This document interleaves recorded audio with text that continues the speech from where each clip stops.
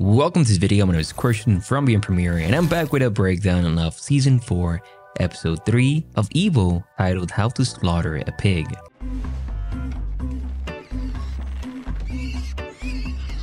So we're starting things off with a bang. Right from this first scene, we're grown into the heart of this episode's creepy premise. A pig farm that's rumored to be a ground for a demon-infested pork. The episode does a great job of playing with the audience's expectations. We have seen demons before, but demons living in pigs, that's a whole new level of creepy. The writers also do a great job of blending humor and horror, which is something that makes Evil so unique. Kristen emitting concern and sarcastic humor when confronted with the possibility of the possessed pigs is almost a relief. You can tell she's been through a lot. But the episode is not just about demonic pigs, it's also about how easily evil can blend into everyday life, the farm itself, and the hospital. The farm itself is not necessarily sinister, it's just a place where people are trying to make a living and they might not realize the consequences of their actions. This is also seen in the hospital setting. The practice of feedback, feeding ground up carcasses to living pigs, might seem like a sensible way to save, but it turns out that this practice can actually create aggressive and cannibalistic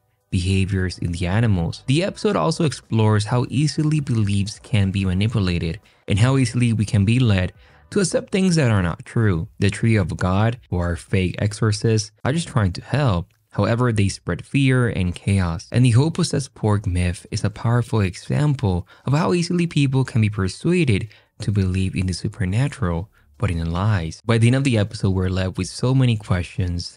Obviously, is a possibility that the pigs truly are possessed? As we know, is they're close to the particle accelerator? Is the feedback the real reason and responsible for the aggressive behavior? And then there's the big question about the baby, the Antichrist baby. We know Leland is aiming for chaos and destruction, and this baby is supposed to be his ultimate weapon. This connects with what David is seeing in his visions. But the episode focus on the farm and the demon-infested pigs suggests that evil can also manifest in more subtle everyday ways. It's almost as evil is suggesting that the Antichrist is not just a singular monstrous figure, but a powerful concept that can be found in the smallest, most mundane corners of our world. Could the demonic pigs could be an example of this and the kind of evil Leland is trying to spread. The episode leaves us with a sense of unease. The pigs are terrifying, and the thought of Leland raising this child is both chilling and fascinating. We also see how in this episode, David is struggling with this, struggling to reconcile his fate with the reality of his vision. This episode starts with him dealing with the aftermath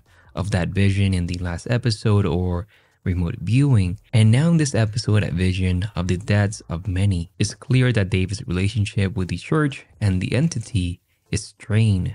He's not sure who to trust, and he's starting to question the motives of the people who are supposed to be helping him. It's almost like he's having a crisis of faith. We know that the previous episode explored the ability for David to have the ability to remote view, to sense or see things that are happening far away. While he denies it, his vision of the scar in the general's hand, a detail that the church knew, suggests that he is now tapping into a new kind of power. This episode leaves us with the idea that David's visions are becoming more powerful and potentially dangerous. He's not just seeing events, he's experiencing them, feeling the emotions and the darkness of those he's seeing. This could have major implications for his future, especially if he's unable to control this new ability. As we know, his journey has been of faith, which is a big theme in the series, and this episode shows him questioning the teachings of the church, but he's starting to think that the church is not always acting in the best interest of its members, and he's losing faith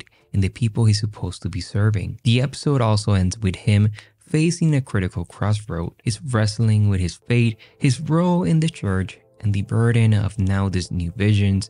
It's clear that this experience is changing him, but what if he has a vision of something more evil? Will he feel that? Will he become that?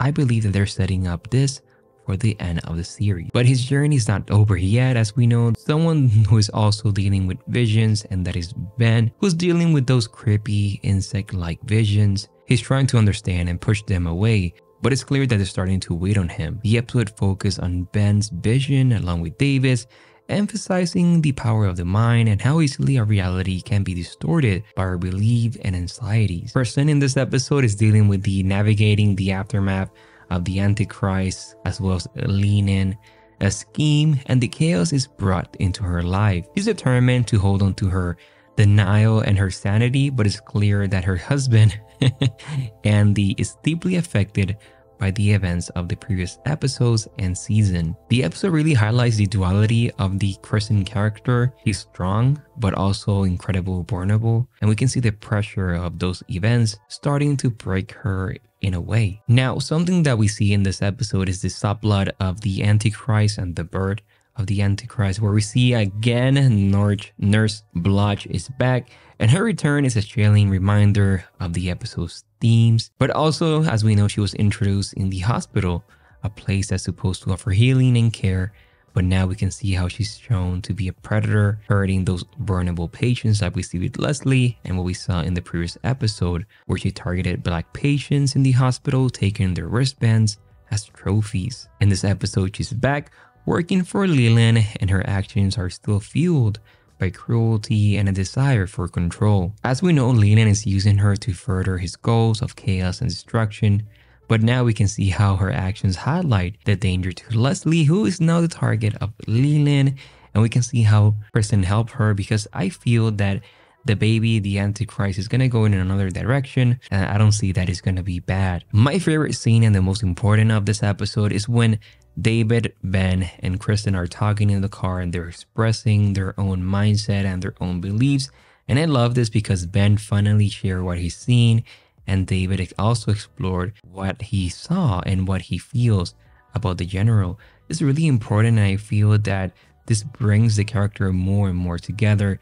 And this actually was one of my favorite scenes so far of the season. So the episode reached a fever pitch as Leslie is trapped and manipulated by Leland and the nurse, where she escapes. And we know that the stakes are high, and this is just not any ordinary delivery. We're talking about the Antichrist, and the episode builds tension with every moment as we see her trying to call Kristen, and when Kristen hears that it's a Nurse Blotch and she knows her previous actions and knows she cannot just stand by, we see how she helps her. But yes, that chilling moment at the end when we see Kristen with the baby, the Antichrist, her baby in a way, and how this is going to be set up for the future episodes. I cannot wait to see. The show has been slow, but now I feel it's building, and I cannot wait for episode 4. There's a lot of unanswered questions, and I cannot anticipate what Leslie is going to do, what Leland is going to do to take the baby back again. This is a release plot that is going to continue into the next episode. But what are your thoughts on how to slaughter a pig? My name is Kristen from Being Premiere, and I will see you in the next one. Bye bye, everyone.